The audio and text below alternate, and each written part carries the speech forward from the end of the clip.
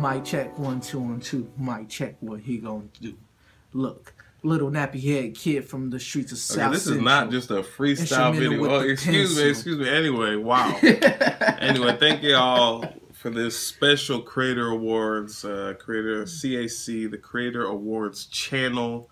Bringing you the best in creator news. But you know that's the homie right there, Tony Polanco. Shout out to him. Snap. He's always rapping. Author, traveler, CEO of you know, the #1 itinerary and Futurist Entertainment, and also co-CEO on MMP. Am I right on that, co-CEO or co-CEOing it out? Okay. Which is production company, Futurist entertainment company, #1 itinerary, a travel media company, travel company. Yeah,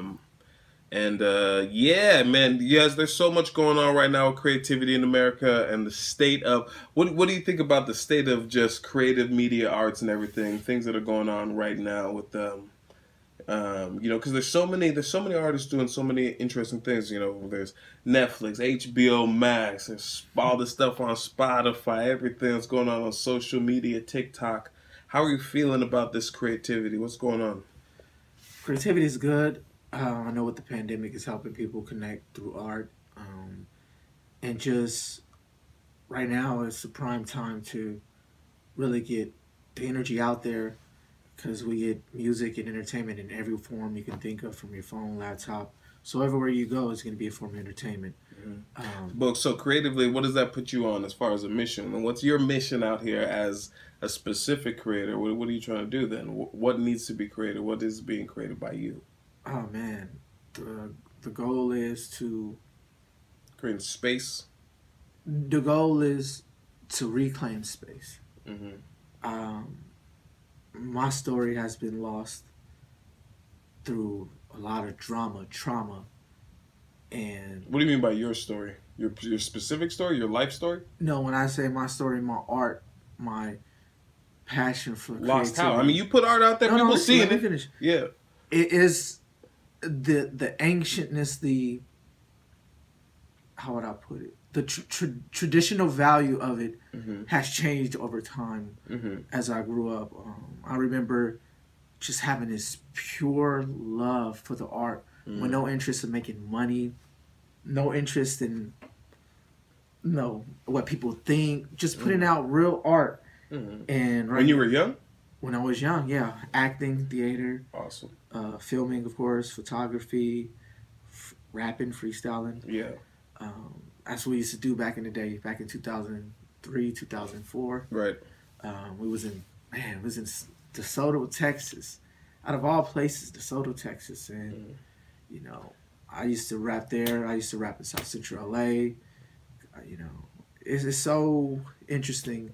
So you say you want to bring that kind of level of energy back, the same way you were operating back then. That's how you want to be operating now. Yeah, see, that sounds cool because I like that idea, you know, and I like how people are doing that with the freestyle. Even how you see I cut him off, but he started off freestyle, and I think that kind of random energy is actually a lot more, you know, because we live everything like, you know, it's a reality show sometimes, and sometimes we put ourselves into boxes of those reality shows when really there's not that much reality in them. And it's like, what do you really get up to? What do you really do on a daily basis? What's your actual natural process of flowing? And for me, yeah, you know, freestyling is a really big part of the stuff, because I know as a kid, like, you get to freestyle in groups, but that also means that you think, you know, because you saw something, and so you were freestyling by yourself at first, and you know, even learning how to drive, you know, driving around freestyling by yourself. There's so many chapters to the creative levels. And, you know, that reminds me of, like, making something and then just being excited to show some people. Yeah. You know, because I remember I would, like, type stuff up and print it and just be excited to, like, show people that I had, like, created some stuff. So the space is definitely there right now with for the creatives. It's just where you want, what space is it for you? And for me, it's been a long time coming. Yeah. I've learned with creative art, instead of before I just put stuff out, you know, I don't care what people think, which shouldn't be the point. But now it's like, all right, it's a process. It's a method to it, and is very selective on the type of creative stuff we're putting out now, because we've been doing this and this is nothing new, and we've been taking to another level. So going back to traditional creatives, man. Yeah, because you put so much good stuff out, so I'm definitely excited for all the next few years of what your creativity is going to produce, because I know it's going to be something. I know it's going to be cool. I was just thinking something, but I forgot it. I was thinking, if you could sum yourself up, all right, because you got the filmmaker, the author, the rapper. If you could say you were the most what rapper? Like, all right, Tony Polanco is the most blank rapper. What would you put in that blank? Tony Polanco is the most romantic. The most romantic. Yes. All right, so the most romantic. He's coming for K Camp's head. He's coming for Jacquees. Jacquees is not a rapper. Yeah, but what I'm saying is, like, but you're I'm saying a huge romantic. Like, I'm a poet.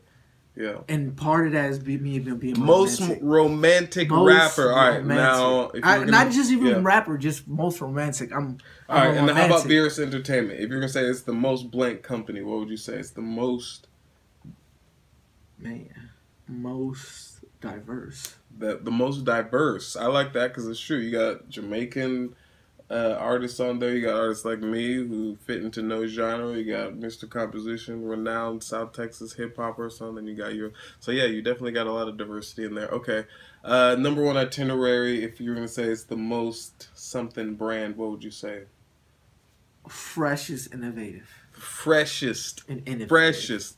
There's no travel brand like that literally gives you the documentaries and gives you the travel plans and helps you actually get to location and helps you navigate give you a behind the scenes on ground in the location. Itinerary stands out from every other vlogger or just travel company. Okay. Like, I'm the one literally with the camera majority of the time. Passport Polanco. And with the camera, like, I'm in places where people will be uncomfortable, and it's like I was in the middle of Santiago de Cuba, west side of Cuba, and I had a stabilizer, had my camera, just doing what I do, for number one itinerary. And this Cuban guard started looking at me, and I think my friend and my wife started getting worried. It was like, don't. But me being me, I'm getting that shot in. Like, I'm getting the shot in. That's what being a creative is. Like, this is the prime opportunity. Mm-hmm. So that's just another way of reminding myself, like, we taking it back. We taking it back. That's enough. I just wanted to make sure you got a good dose. Futurist Entertainment. They never miss a shot. Check them out. Thanks for watching. Like that. Please be more reasonable. I can't change it up like that.